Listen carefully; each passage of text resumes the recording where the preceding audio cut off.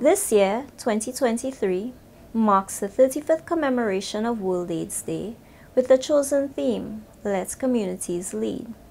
St. Lucia documented its first known case of HIV in 1985. Back then, HIV/AIDS were highly stigmatized, and many persons living with HIV and their families experienced discrimination. Unfortunately, today, stigma and discrimination both still affect persons living with HIV and the communities who have a higher risk of acquiring HIV. HIV has no face, race, color, or sex. That person with HIV could be your mother, father, brother, sister, daughter, son, friend, spouse, or partner. As a nation, we have transitioned from not having any medication to managing HIV to anti-retroviral therapy, that is, HIV treatment, available and free of cost to the patient.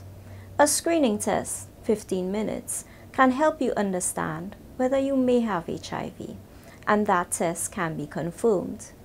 If you have multiple sexual partners and are engaging in unprotected sex or have an HIV-positive sexual partner, you can protect yourself and reduce your risk of getting HIV by taking 1 pill a day called PrEP, pre-exposure prophylaxis.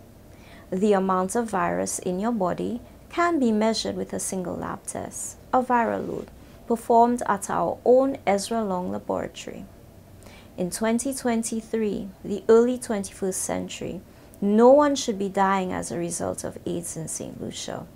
In 2022, globally, 630,000 persons died from AIDS-related illnesses. From January 2023 until the end of September 2023, 15 persons have died as a result of AIDS-related illnesses in country. HIV is a chronic disease, and it requires antiretroviral therapy treatment for effective management. Of the 294 persons currently actively collecting HIV medication, 46% are virally suppressed. We can do better. Persons have been dying from AIDS-related illnesses because they have been diagnosed at a late stage in the disease, or they have not accepted that they have the HIV infection. The blunt facts about HIV are as follows. HIV is not a myth. It still exists. There is no cure for HIV yet. If you are sexually active, you are at risk for getting HIV. With consistent daily medication, you can live well and live a long life with HIV. To get diagnosed early, you need to take the test. Let this day, December 1st, 2023, put HIV first and foremost in your mind. Have a frank conversation with your healthcare provider.